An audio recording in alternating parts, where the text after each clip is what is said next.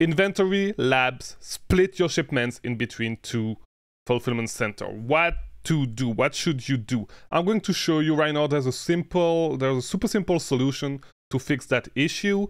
Yeah, I'm going to show you how to do it right now. Before we do, we have a Discord server. Go in the link in the description, join it. Best place to ask any questions about how to do a lot of stuff on Amazon. If you have any questions on Amazon, best place to reach out to me, ask questions, network with other sellers, best place to do it. So let's start. So let's dive into the computer. Yeah, so we have a product right there that was split in between 3 different fulfillment centers, right? So what should you do when that happens? How can you put everything together, and how can you reassemble everything and send it all to the same fulfillment center? Now,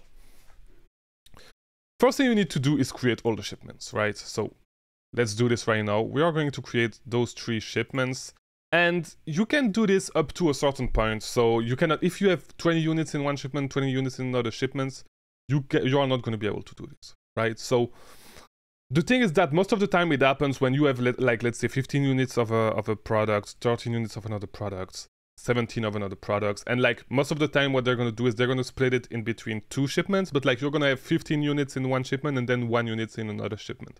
I had that happening a lot, and it's super easy to solve.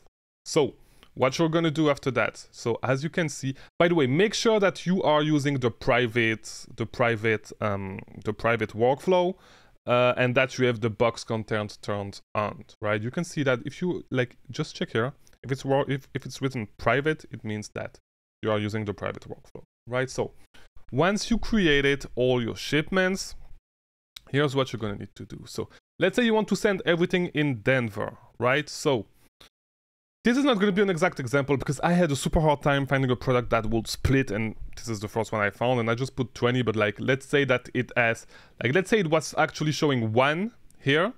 Like, let's say we had 7, but we had 1 here in LFT1 and 1 here in PIT2, right? So what you can do is just go to the quantity right there on the right and then just edit it. So let's say we have 7 here, we add 1 in LFT1 and 1 in PIT2. You would just edit that to 9, and you would, so let's just imagine that it was 1 right here. You would put this to 0. And yeah, it will remove it from the shipment. Here we go. So we have 9 here, we have 0 here, we have, and same thing, we're gonna delete this right there. Boom, and that's pretty much it. And then you can send everything to the same fulfillment center. That's how you do it. It's a super easy trick. It's super easy thing that you can do and make your life way easier when you prep shipments, right? So use this trick. I don't know why this one is not, like, if I refresh the page, I'm pretty sure that it is going to, if I go to enter box content, yeah. So we only have 1 box right now, so you can edit this. I think you can add up to 5 units or 5%. Let me double check.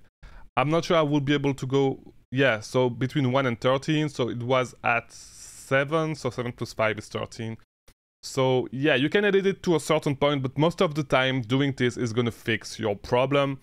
Super easy thing to do. Create your shipments, edit the quantity. That's pretty much it. You're going to be able, 99% of the time, you're going to be able to just put everything into 1 shipment instead of having 2 shipments and like losing money on shipping, right? So yeah, I hope it was helpful. Join the Discord, like this video, subscribe. New video every day at 3 p.m.